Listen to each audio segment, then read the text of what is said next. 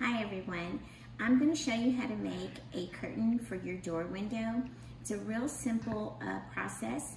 All you'll need are some dowels. These are 3/16 inches in diameter and there are 16 to a package, and you'll need some twine, which we got at Dollar Tree, and you'll need some command hooks and a hot glue gun.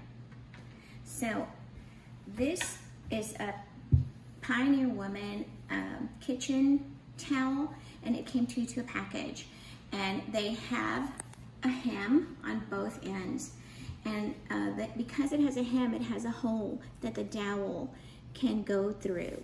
So you're just going to slip the towel into the dowel. It's a little bit harder to do on this end, but there it is, and you want to make sure that you keep your hand on this side, and then you just kind of squish it together and make sure it's all nice and even, and there you go. Voila, you have your towel.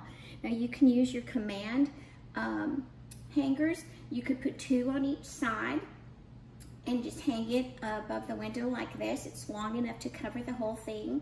Or I've got an example right here, and on this one I took the twine and I hot glued it on the ends, and there it is. So it's your choice which one you want to use.